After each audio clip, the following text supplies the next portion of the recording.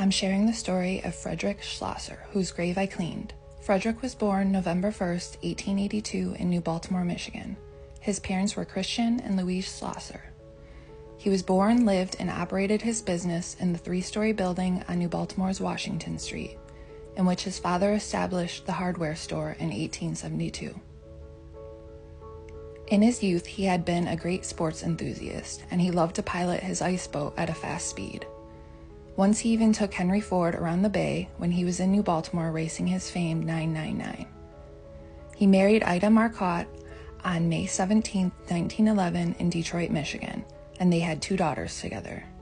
He served on the New Baltimore Fire Department for 29 years, from 1903 until 1932, and was fire chief from January 8, 1931 until January 1, 1932.